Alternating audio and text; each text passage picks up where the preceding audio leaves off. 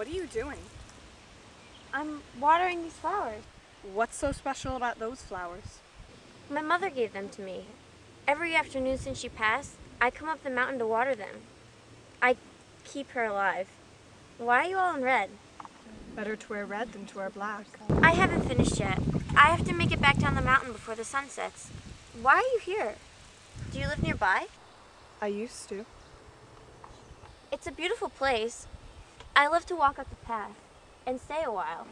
Sometimes I sit beneath a tree to think or pray. Would you like me to show you my favorite place on the mountain?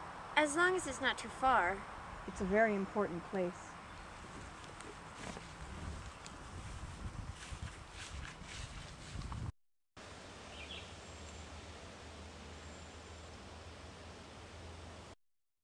I never saw this place before. This is a very special stone. They say that rocks are not alive, but I know this one is. I can feel it breathing. I feel a pulse beneath its stone. Do you know what's kept beneath it? What?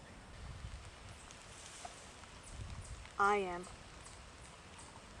What? My bones are buried beneath this stone.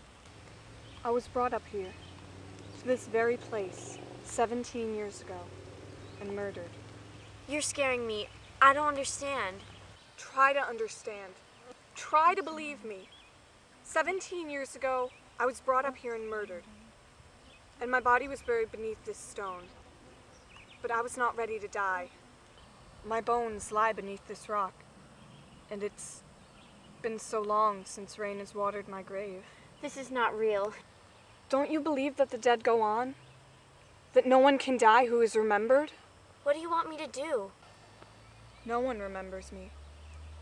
No one even knows I'm here. And it's been so long. They've stopped searching for me. And in a few years, I might just fade away because no one remembers me. Will you remember me? That's the only thing I'll ask of you. Remember me. Yes, I'll remember you. Promise me that you'll visit this stone every day. I'll water its roots myself every afternoon.